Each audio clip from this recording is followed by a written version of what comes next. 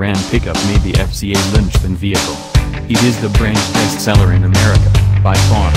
In 2017, more than 500,000 of these full-size trucks rumbled off the dealers' lots, outselling FCA's second bestseller, the Jeep Grand Cherokee by a 2-to-1 ratio.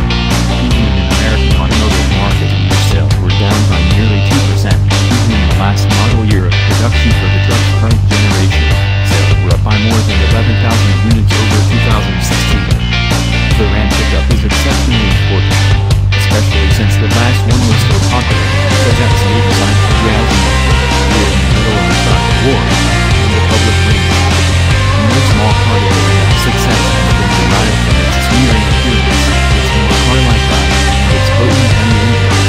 Sales have nearly tripled in this generation, and many of those sales are poached from competitors at Ford and GM. So, when you're selling an all-new Ram pickup, many considerations have to be weighed.